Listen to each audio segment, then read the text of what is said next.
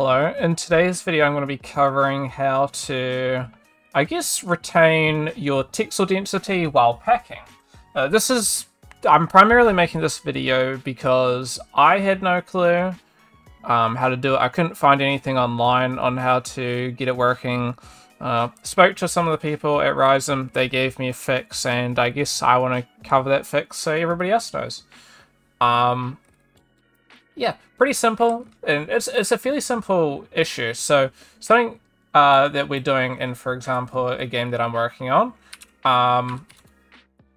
is we have a Texel density. We're using maps for props at 1024 with a Texel density of about 200, right? And so if I select everything, press Shift Q, that sets the Texel density to, my target, which is about 200.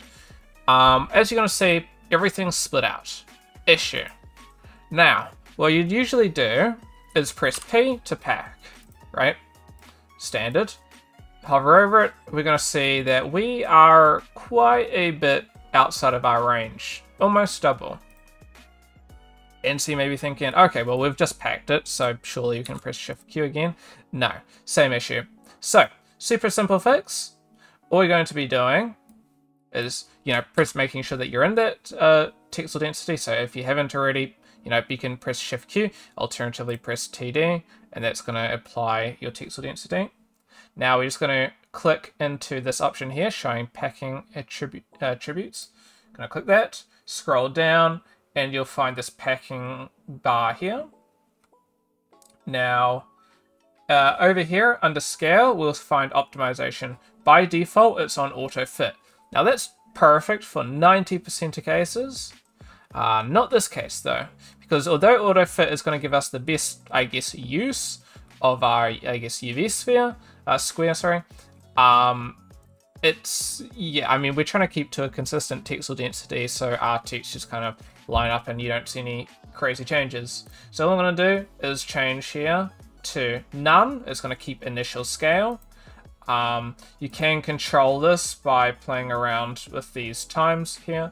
So that can be also a great way of playing around with the texels there. But now by pressing P, you're going to see it's going to load up in the corner here.